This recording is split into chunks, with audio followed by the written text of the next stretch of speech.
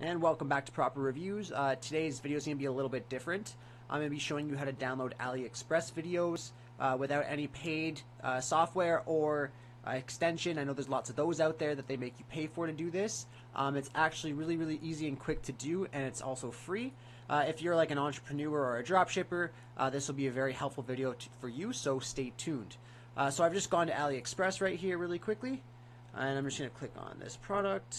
Should be a video. Perfect.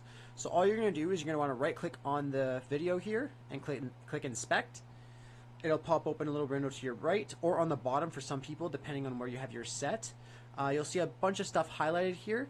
That's not what we want. We're actually going to go to the line above that. It should be called div space class, and I have mine's video space wrap or whatever, but yours might be a different.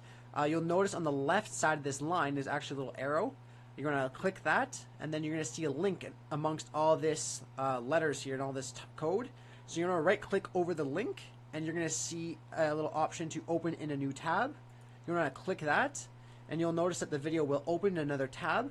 You're going to want to right click that again, and then click save video as, and you'll be able to name it here. So let's do test and save, and you'll notice right here at the bottom you now have the video downloaded. It's really that easy. I had a lot of questions actually from friends and family and stuff on how to do this. So I hope this helped you, and I hope this speeds things up for you in your dropshipping adventures. Anyhow, if this helps you, be sure to hit that like button, and for more tutorials and things like that, be sure to subscribe.